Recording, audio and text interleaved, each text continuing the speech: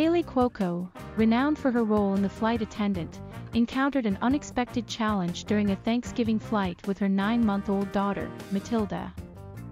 Discussing the incident on Jimmy Kimmel Live, Cuoco shared a frustrating encounter with a fellow passenger who took issue with Matilda's sound machine. Despite Cuoco and her boyfriend, Tom Pelphrey, taking precautions for a smooth journey, the situation escalated when the passenger expressed discomfort with the baby's device. While Kimmel sympathized with the flight attendant delivering the message, Cuoco humorously described her and her boyfriend's frustration, even jokingly suggesting extreme measures like strangulation or throwing the passenger from the plane. She recalled, "It was our first flight ever with this baby and we were very terrified.